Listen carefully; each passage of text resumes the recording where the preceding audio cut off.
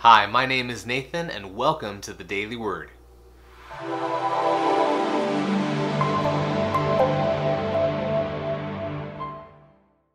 On today's episode of the Daily Word, we'll be in Psalms chapter 3, verse 3. Let's read the scripture together on the count of 3. 1, 2, 3. But you are a shield around me, O Lord. You bestow glory on me and lift up my head. Our daily word for today is the word shield. Let's say this word together. Shield. So what is a shield? Usually when we think of shield, we think it in the context of military or with a soldier. A soldier holds a shield. A shield is basically an object or an item that is defending something else. A shield you put in front of something to protect what's behind it. Even in a car, you have a windshield.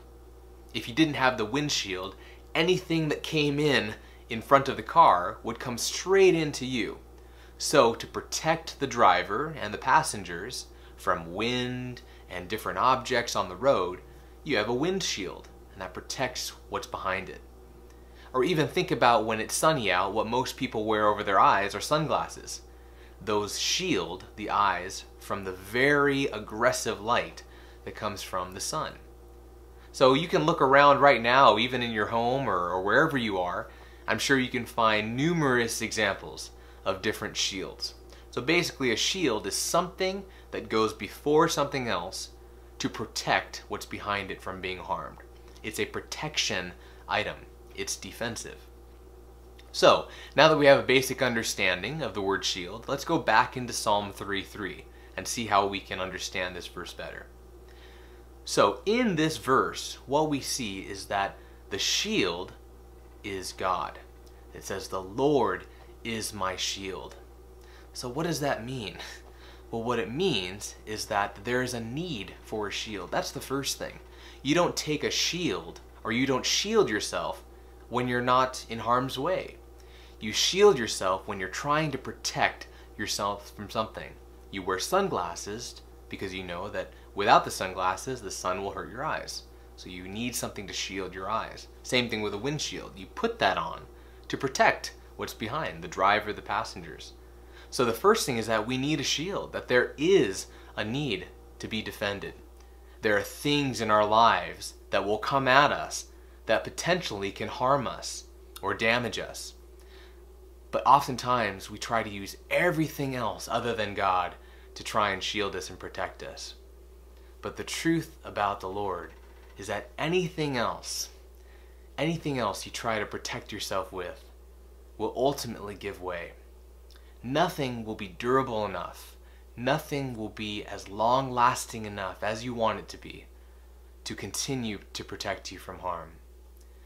What you see with the Lord being our shield is that when the Lord is your shield, He takes all of the damage. The shield itself takes the damage, and that's what we have in Jesus. When we look at His ministry, the abuse He took, the rejection He experienced, the death He experienced, and the sacrifice, all of that was like the damage on a windshield. That was like the damage on the shield, protecting what's behind it, which is us. He took that damage so that we never have to.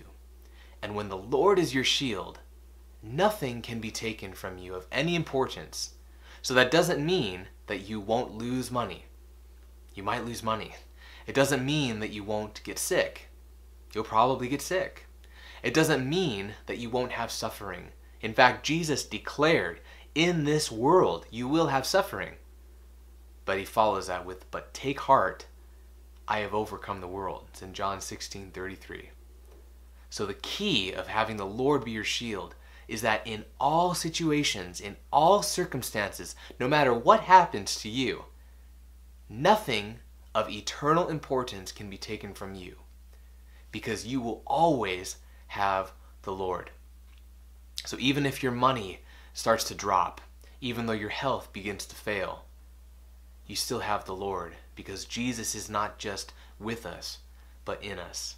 In believing in the name of Jesus, in believing in Him as our Lord and our shield, we have nothing to lose. We have everything that we need with the Lord and with Jesus. And that gives you hope in those situations where you're coming under threat and you're being attacked and there is suffering. Knowing that the Lord is your shield means that at the deepest level in your heart, you're fine. You have peace and you have joy and you continue to have the presence of the Lord as your God and your shield. Well, that does it for today's episode of the Daily Word. If you liked this video, if it was helpful, go ahead and click the subscribe button down below. But more importantly, go ahead and try to use this word. Look around you when you're in your house or outside. Try to recognize some shields. What are some things that shield you? And if you have any sentences or any stories you want to share, go ahead and write them in the comment section down below. But try to use this word and take it deeper and think about how the Lord being your shield will be different than the things that maybe you're using to shield you at the moment. Well, my name is Nathan and this was your Daily Word. See you next time.